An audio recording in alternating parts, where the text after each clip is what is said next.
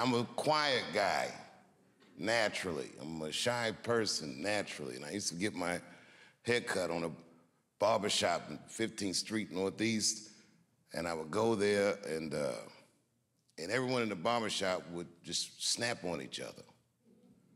And I'd sit in the corner, and I'd watch everybody and just listen to all these jokes. The guys were funny as shit, but one day, after a few weeks of going there, getting my hair cut, they turned the jokes on me. I call that day the Barbershop Massacre. I lit everybody in that barbershop up. I've been sitting in there listening to for weeks, talk about each other. I knew every inside joke about each and every one of them, and they couldn't believe I knew this stuff. I lit their asses up.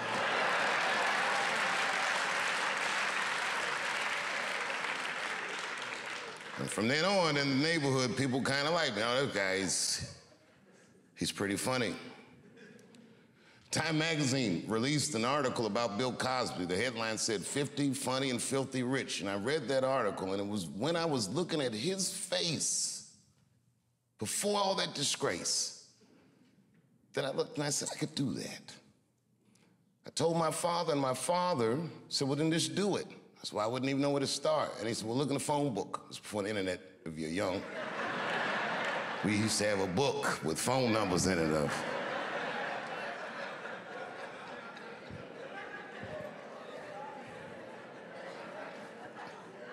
My father found for me the local comedy club in Washington, D.C. I called him. I found out when open mic night was, and I started to go there on Tuesday nights, just watch. And then one night I went on a weekend. I would get my money together and I would go to this comedy club and I would just watch these comedians, and sometimes they would talk to me. And I told one of the comedians after a show one night, I said, man, I really want to try to do this. And he said, well, he said, if you want to be a good comedian, you should know how to act. I said, why? And he says, he didn't explain it. I said, okay, and I told my parents, and this is how I came to find out about Duke Ellington, my mother. She said, there's a place you can go where you can learn to act right here in Washington. It's a high school. I said, you mean I would get out of Eastern?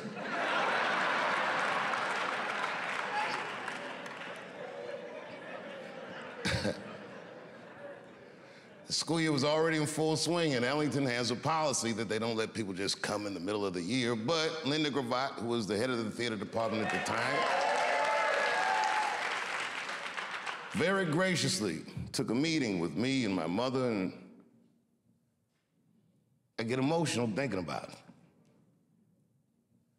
Anybody that went here,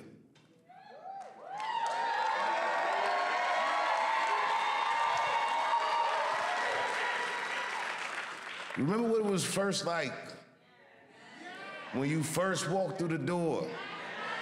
And it was in the afternoon, and everyone was in their arts classes, and the girls had tutus on, and everyone was weird and walking around the hallway like you weren't sure where anyone was supposed to be, and you could hear people practicing their horns and shit all through the hallways.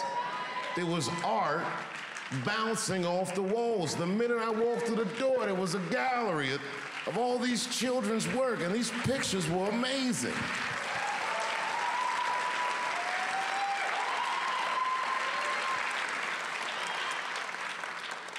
My first thought, when I walked through that door, I'm not good enough to be here, I'm sure. Miss Gravatt sat me down, she told me about the school, and you remember Miss Gravatt, she was very businesslike, but also very warm.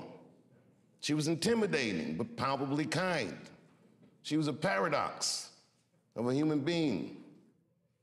And she gave me a date for an audition.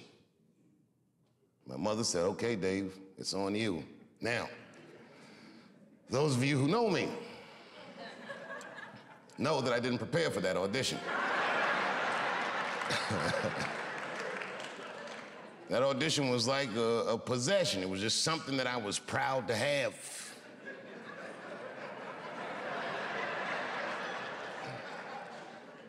But as the days got closer, I'm like, oh my God, I gotta get something together. I didn't even know how to do an audition. I'd never done it before. So I went, I said, what do I need? They said a monologue. So I looked up monologue.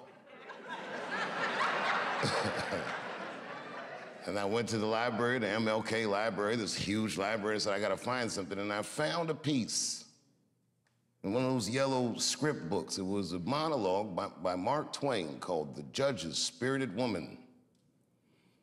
I learned it in a night. You know, it was not hard for me to memorize things.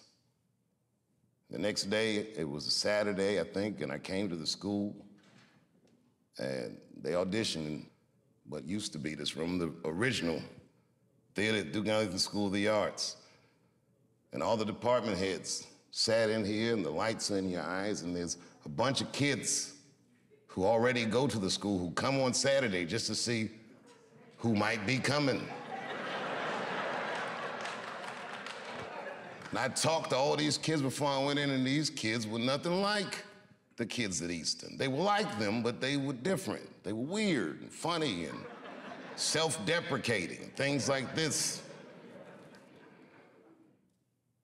And I remember I came out on stage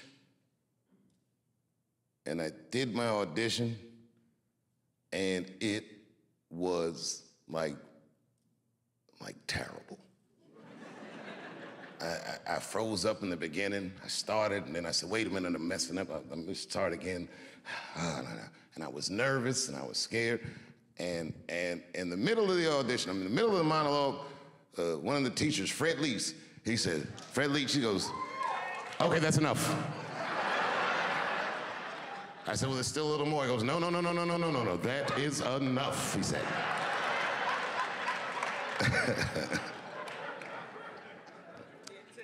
And I can't tell you, like, I was crushed. Without saying his disapproval, I knew it stunk. And I was right. When I walked in here, I knew I wasn't good enough to go to this school. And I thought to myself, fuck this school, that's stupid anyway.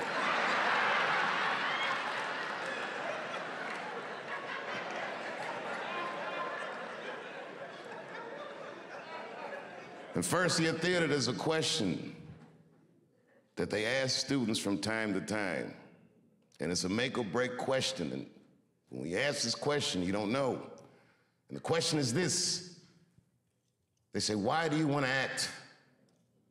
Now, if you say anything like, I want to be a star, you're not going to get in. I didn't know that. And I figured I already blew the audition, so I told him the truth. He said, why do you want to act? I don't.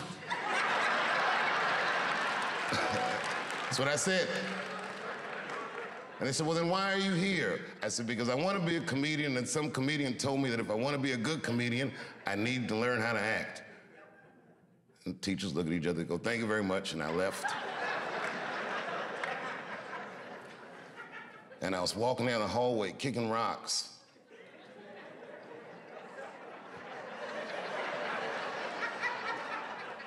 There was a kid that already went here. His name was Aiko Handy. And Aiko said, hey, man, I listened to them talking about you. I said, you did? He said, you're in. I said, what? He said, you're in. Well, it didn't make any sense. Somehow we worked it out so that they gave me an early enrollment, and I left Easton within weeks of that. And I came to Duke Ellington, and it was better than I could have ever imagined.